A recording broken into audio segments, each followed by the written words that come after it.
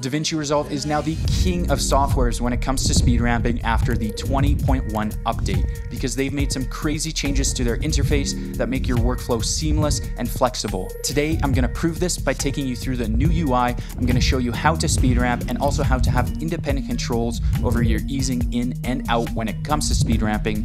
I'm also going to show you how to do a boomerang speed ramp and to just do some speed ramping that's almost impossible in other softwares that look absolutely crazy. On top of that, I'm also going to add some secret tips and tricks that I've developed with my time in speed ramping, as well as how to add rotation to your speed ramping to make them look even better.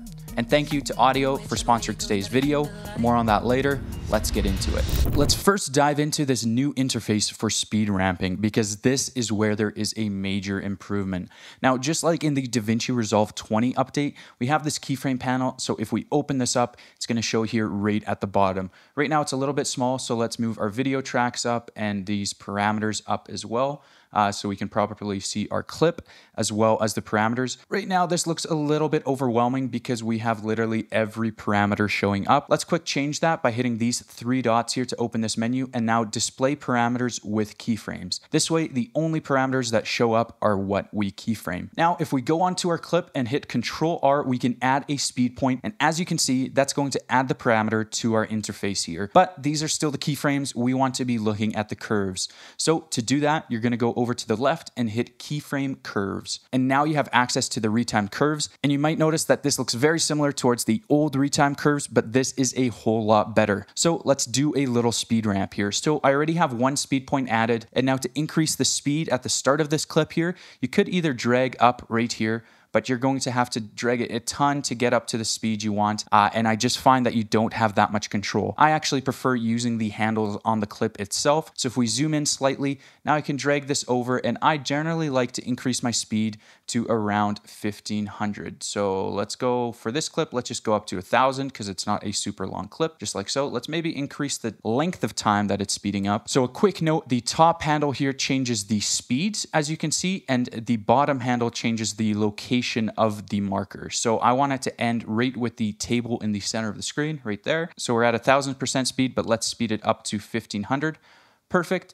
Now let's go forward in our clip to maybe right there, add another speed point, and let's slow this portion of our clip down to 50% so that it's just moving a little bit slower. Let's move this in a little bit closer. And just so you guys know, all of my speed ramping clips are always shot at 60 frames per second. This means that then I can slow it down by 50% and still get smooth playback. One extra little tip that's going to take your videos to the next level is if you're doing speed ramping with cars or real estate or any type of speed ramping, make sure your timeline settings are set at 30 frames per second.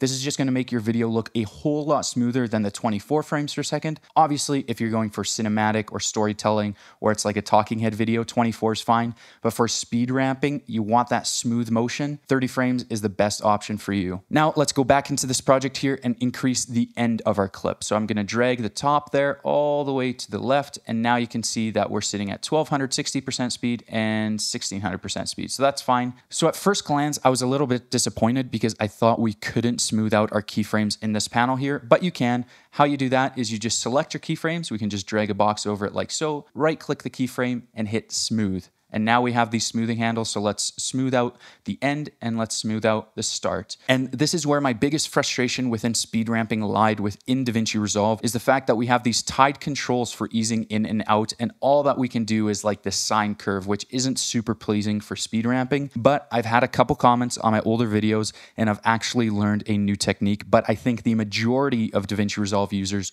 don't know this technique. And you need to know it because it changes the game for speed ramping. So let's drag this handle back so that this right handle here just lines up with the end of our clip right there.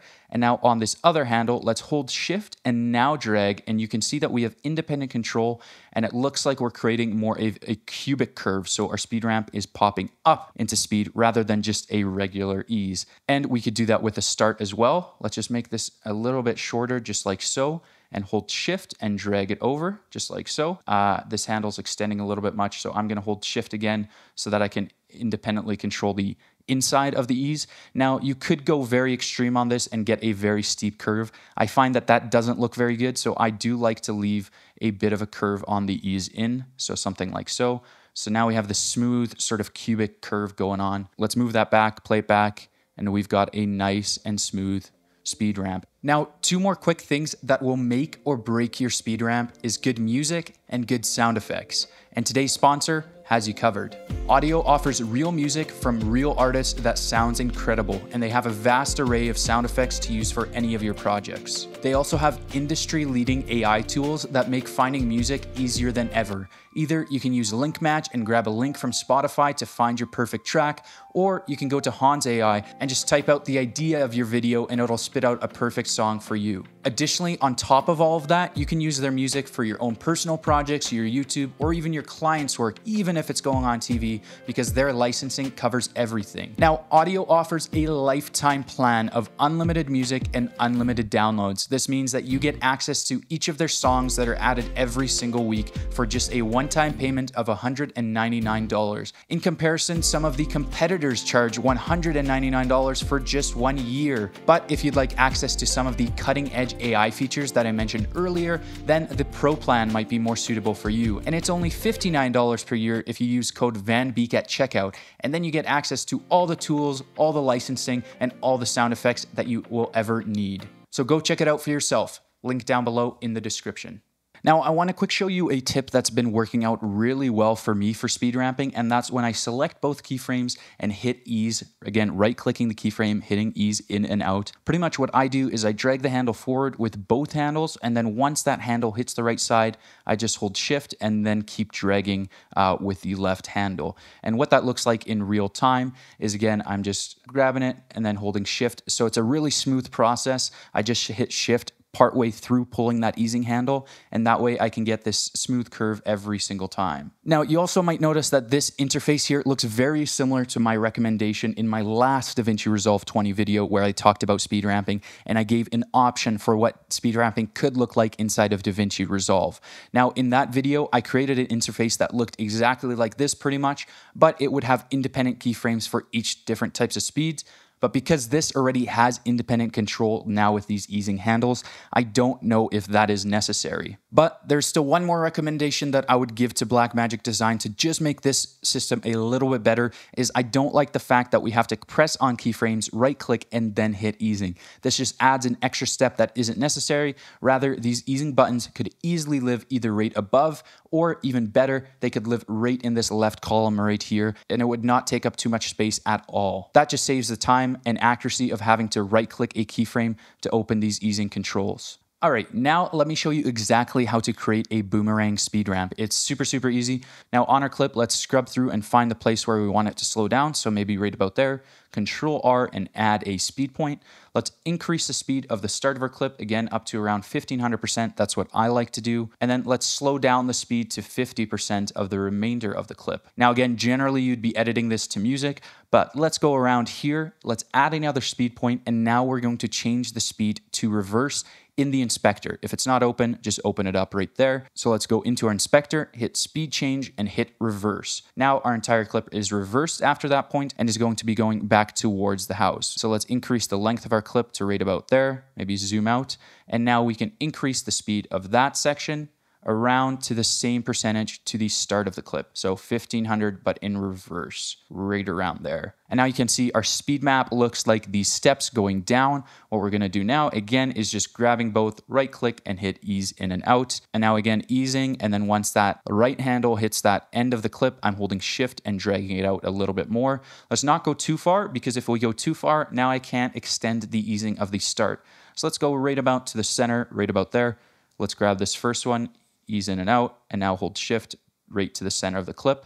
And now if we zoom out, we have a beautiful Boomerang speed ramp of our clip. And the nice thing about this comparative to the fusion method of speed ramping is we actually still have control over the speed of our clip. So again, like I said before, if you're working with 60 frames per second, you slow it down to 50%. Now your video is playing back at 30 frames per second, resulting in smooth motion.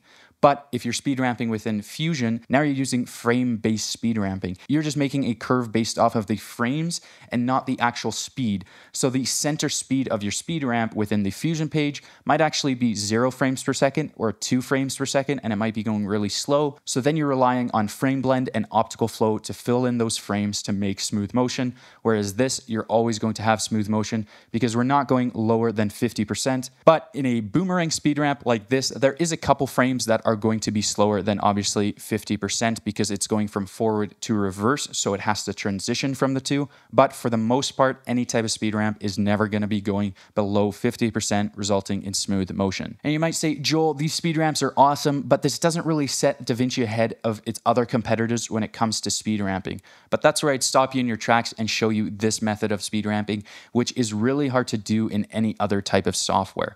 So what I'm talking about is having multiple speed ramps in different directions in the same clip. So let's go ahead and make that. So let's speed ramp into the start of this clip. We can see we're focusing on this house right here. So let's move forward in our clip around so. Let's add a speed point. And I'm not going to be worrying about easing at the start here. Let's just add our speed points. All right, let's move forward. Add another speed point. Let's slow it down to 50%. Now let's go forward, add another speed point and increase this. So again, now we sort of have this fast start, fast again. Okay, perfect. Now let's slow this portion of the clip down. Let's make sure that we're still at 50% by dragging it back. And now we can maybe speed ramp forwards again. So again, now we have 3 peaks to work with. We have a very dynamic speed ramp. And now again, this is where most people would finish, but we can still speed ramp in reverse. So let's take a look at this. Let's go to our keyframe, hit reverse, and now our entire clip is in reverse. Let's go forward to this portion, like so, add a speed point and increase the speed. Let's add another speed point, slow it down, drag this handle back, again to roughly 50%. Scrub forwards, add another speed point, something like so. And then let's change this speed to 50. And now you can see we have a very interesting dynamic speed ramp, which is moving forwards and backwards. Let's add some easing to all this. So right click and hit ease. Again, holding shift to start, easing in, ease this in as much as we can, ease this in as much as we can, and like so. And then let's ease out the end. All right, obviously we have a really interesting looking speed ramp curve right here. But if we play it back, you're gonna see that it's completely smooth and it looks great. And it just jumps and pushes to each different location with the right curves. All right, so I just opened one of my real estate projects right here, and I want to show you how to add rotation to your speed ramps within DaVinci Resolve, because this is something I struggled with and struggled to make it look smooth and natural, but I think I've cracked the code pretty well. So as you can see here, I'm just gonna undo my adjustment clip right here. I'm gonna hit Control R, open my curves right here, push that up a little bit so we can properly see it. And this is similar to the speed ramp we just built with the exact same clip.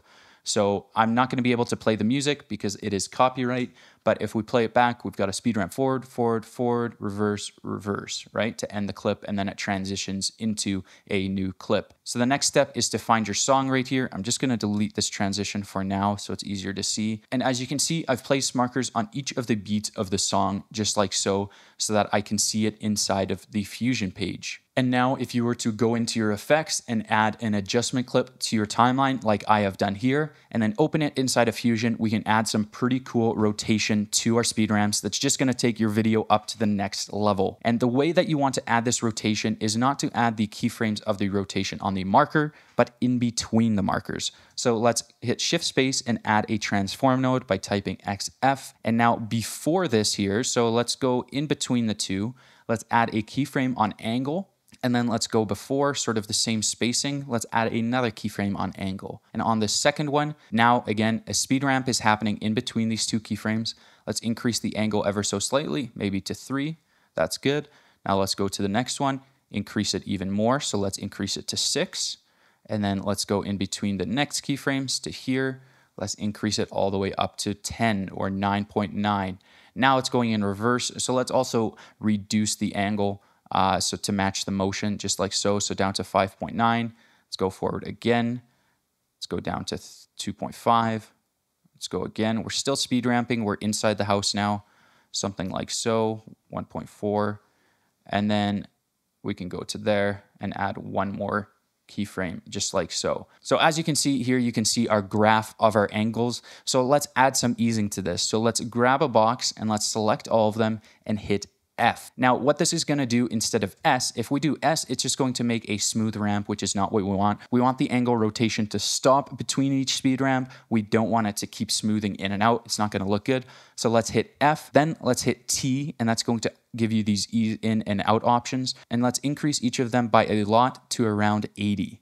And now, like I said, these speed ramps happen on the markers. So if we drag our playhead forward right here, let's say there's a speed ramp right here on this marker, which there is, we can see as it speed ramps, the angle also does a little flick during the speed ramp, which looks great. But obviously we have transparency going on right now within our clip. So we need to fix that. Let's go into our transform and change our edges from canvas to mirror. And that's going to look a little bit better. But because of the extreme angles that we're going with, we're going to get some weird looking houses. Let's say if we zoom in right here, that does not look natural. So let's just increase the size ever so slightly. We can have a little bit of that mirroring going on so that we still preserve the resolution of our clip. But now if we take a look, we're not going to get some crazy artifacts in the edges. And now if we take a look at our clip, we can see that the rotation is perfectly timed in sync with our speed ramps and it looks phenomenal. And there you have it. That is why I think DaVinci Resolve is one of the best softwares in the game to use for speed ramping. You have so much control, so much flexibility, and it's only getting faster and faster. But I still have more tips and tricks to show you, but I don't have time to fit them all into today's video, and I'm still developing some more tools to use alongside speed ramping. So if you want to see those, make sure that you stick around and subscribe to the channel. And thank you again to Audiio for sponsoring today's video. Till next time.